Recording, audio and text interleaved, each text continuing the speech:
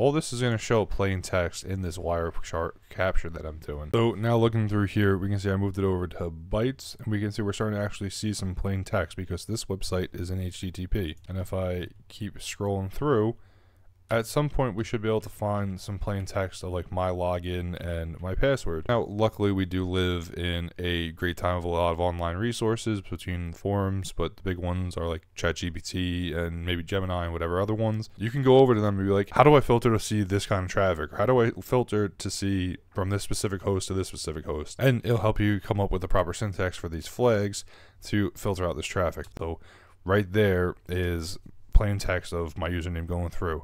The idea is more of using it to try to figure out what's wrong with the network than try to, find credentials or stuff like that. But there's just one of the easier examples that I could show in this video right here. So that's how we use Wireshark. Like I said, I just want to make a really brief overview of how to use Wireshark. It's a very daunting app to use if you aren't very familiar with it or you're not very familiar with breaking down network traffic. But really at its core, it's really simple once you understand some of the basics.